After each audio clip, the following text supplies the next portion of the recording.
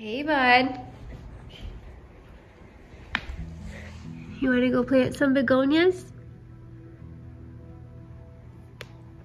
What do you think? You want to come? It'll be so fun. Come on, buddy. Come on. Let's go. Let's go. Can you get up off your snoozy spot? Hi there. So today I wanted to come on here. We're going to be planting some big begonias, and I planted 20 seeds, I think 17 days ago now, and I wanted to show you guys a little bit of a progress update. I think I've got some pictures from prior days, but so these begonia seeds, they are supposed to germinate within 14 to 60 days. Apparently they're not the easiest seeds or annuals to grow. I grow them every year, but I personally don't grow them. My brother-in-law and sister Coco grow them for me in their greenhouse, and they usually don't open their greenhouse up until like March. So these begonias, they always have germination success on them, but they are very slow growers as well. So they're usually not ready to plant out in my garden until like halfway into the summer, which is fine. They still look beautiful, but they're just super small. And so I thought, you know what, I'm just gonna get some seeds myself and plant them up, put them under my grow light on top of a heat mat and see what we can do. I only bought 20 seeds because I just wanted to test it out and see how it would go first. And I am beyond pleasantly surprised with the success. So I want to show you guys 8 days, and I'll jump to a little video here, but 8 days after I seeded them, I came down here to water and they had already started germinating. I think I had 13 out of the 20 up, and then that very next day, on day 9, all 20 of them were up. It was crazy. I couldn't believe it. They're very microscopic and tiny, but all 20 of them were up on day 9. So it hadn't even hit the 14 to 60 day mark yet, which was insane to me. Now we're 17 days in, and I want to show you what they look like. They're getting a little bit bigger. I have the light on around 14 hours a day. I started out doing that for around 12 to 14 hours a day, and then I just kept it on for a lot longer, but my brother-in-law said no, keep it at 14 hours a day, so I did that. Here, I'll show you what we have here. I did plant them in this tiny little container here. There's no drainage or anything. They really don't need it when they're this tiny because they don't want to dry out. So I read that off of the internet from someone who has had success growing these before. But so just right in this little container, I had this lid over top of them as like a dome to hold in the moisture for quite some time. I did notice that there was some like molding going on in the soil there. So I took the dome off of it, and that seemed to go away. Now that they have germinated, I really don't need this lid on it too much anymore. So we're just gonna kind of let them do their thing, but look at that, all 20 of them came up. I honestly can't believe it. And that one's tiny, tiny right there. There was a ladybug in here walking around in the dirt, like right around this area. So I think it might have stepped on that, or I don't know if they eat begonias or whatever, but I am like so happy that these turned out how they did. And so happy, in fact, that I asked my sister if she would order me some seeds from Ivy Garth, which is a company she gets her seeds from at like kind of a wholesale price. So I got these 20 seeds for like $12, I think. It was like almost $6 a piece for 10 or $6 for a pack of 10 seeds. And I was able to get with my sister, no buddy, he likes to sit on this heat mat. And I was able to get with my sister 100 seeds for $20. So much better deal. I'm just gonna use these little containers like I did with that, and we'll see how many we can get those planted in the containers, and then we will see, hopefully we'll see that they'll germinate as well as the other ones did, but I don't know, we'll see. It could have been a fluke, but we're gonna certainly try, and then hopefully the begonias will be ready to plant by the beginning of the season. All right, you ready, bud? You ready to plant? You're gonna have to move. You're gonna have to move, bud. All right, let's go. I just have my seed starter mix. This is what I used last time. I know somebody suggested a different type of soil, which maybe I'll try next time, but I got this whole bag I'm gonna use up. This is just the Jiffy brand I got from Home Depot. And I got it while we were in like a snowstorm. The last 3 weeks we've been covered in snow. It finally just melted, but this was all that was available to me, so that's what we're using. I'm just gonna add some water in this nice fluffy soil and mix it up. And my spoon, just have a little spoon here.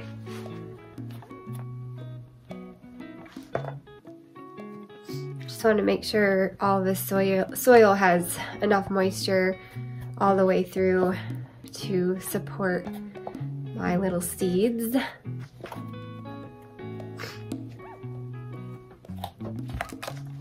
I might get some more in there. Oh, actually it feels pretty good. So now I'm just gonna take my spoon and flatten it as best as I can on the top here, because those seeds, the begonia seeds, they need light to germinate, and it's so important that if it gets covered up by any sort of soil at all, there's a chance that it will not germinate because it won't have enough light. So I'm just flattening this off as much as I can, and we're gonna set the seeds right on top of the soil. We're not gonna cover them with anything. We're literally just gonna set them on top of the soil and water them and leave them, and hopefully 8 to 9 days later they will be germinated like the other ones. If not, then we'll go for 14 days. But all right, so that's pretty flat. You can see there's not really like fluffy bits sticking up anywhere. It's a nice flat surface. So let's get our seeds in there. Like I said, I got these seeds from a company called Ivy Garth. They always draw a picture on the package and say thank you. Max is bumping the stand there. But they are a great company, and unfortunately they only sell wholesale. So I'm very blessed to be able to order these through my sister. I don't take that for granted, that is for sure. But I'm gonna open these up. There's 100 seeds in here. They should come in a little vial. I'll show you. You'll see, hopefully, because they're the tiniest little seeds. Yes, oh my gosh. Holy cow, that is crazy! It's so crazy. Here is the vial with the 100 seeds in there. They are so tiny. Don't mind my fingers. I play the guitar, so I got calluses on my fingers. But anyway, look at that. Isn't that nuts? So tiny. There's 100 of them in there. So what I did last time is I just kind of took my toothpick and I got it like a little bit wet, I guess, with the soil, and then grabbed one of the seeds and hope that, yeah, it sticks to it. So I'll bring you in closer, but I got one of the seeds at the tip of my toothpick there, and I'm just gonna stick it right on top of the dirt. There's another one in this lid. I'm gonna get that first. And I could probably plant them a little bit closer than I did this one. I wasn't sure, so I gave these ones quite a bit of space. But I'll try to get 50 in here and then 50 in that other one. But yeah, I'm just basically gonna continue that, and I'm just gonna grab one of the little seeds. It's not, you can't see that very good, but it's on there. And then just stick it right on top of the dirt. All right. Let me get you closer so you can see. All right, I might have to dump these out onto something, but I'm gonna try to just leave them in here. But there's so much static going on. Like when I try to grab it, it jumps away. So let's see. Let me put a couple of them on this little paper here. We'll start with those. Right. Honestly, I could probably get all 100 of them in this little container because I could do 10 rows of 10. 1, 2, 3, 4, 5, 6, 7, 8, 9. Yeah, I could probably do 10 rows of 10. Oh my gosh, there's so little.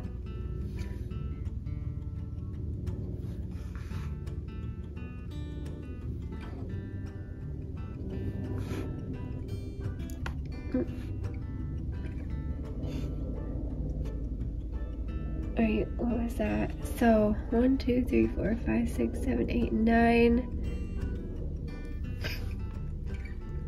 Yeah, let's try to get them all in here. That'd be sweet. Obviously, I'll eventually have to transplant them. So you can see I've got 10. 1, 2, 3, 4, 5, 6, 7, 8, 9, 10. Also, my sister came over this morning and dropped the seeds off, and she gave me these two rings that she made, which is really nice. Paper is probably not a good idea. 1, 2, 3, 4. I get 10 rows, so 1, 2, 3, 4, 5, 6, 7, 8, 9, 10. Yeah, I can get 10 rows. All right, so let's keep it going.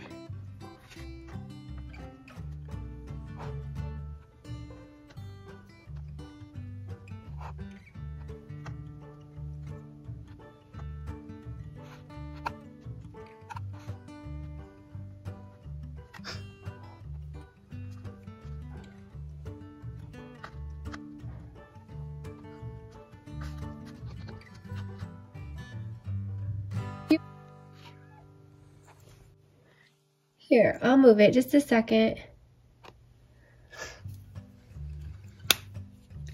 Oh, let me get this one more, just in case.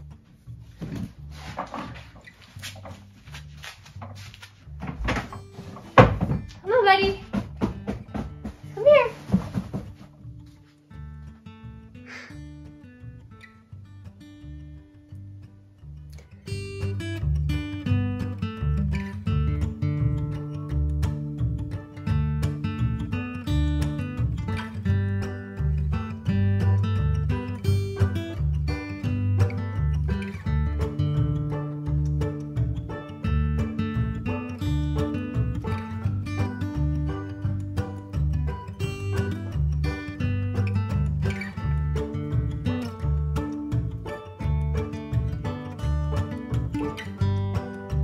Now that I have them all planted, I'm just going to take my squirt bottle and get them wet.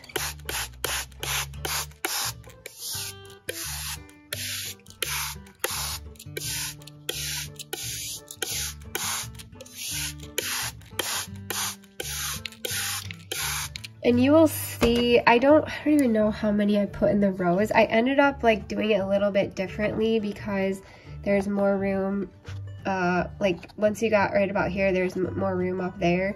So I didn't do 10 rows of 10, I don't think. But I've got 1, 2, 3, 4, 5, 6, 7, 8, 9 rows of a little bit more than 10.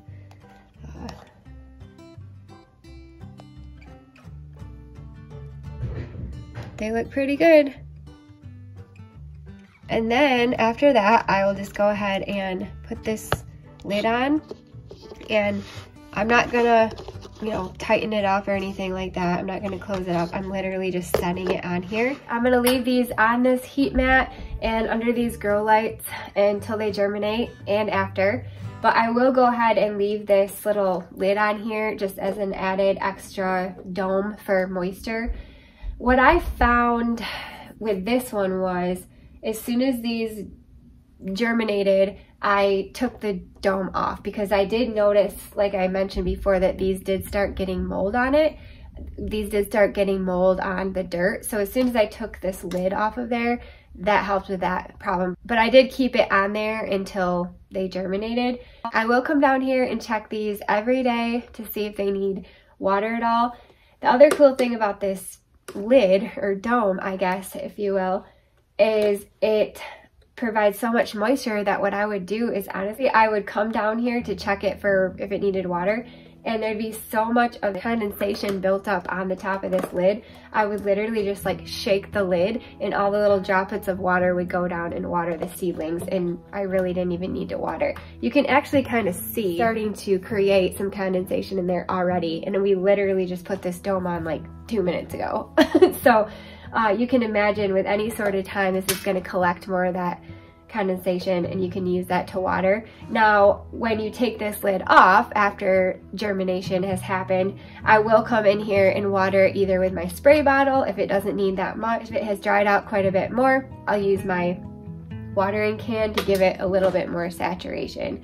I am going to go in while I'm here and write down when I seeded these, just so I can kind of keep track of how many days it takes to germinate them. And this is February 1st. Happy February, y'all. Happy February. So February 1st, we will see how many days it takes. I'm hoping it works. We will see.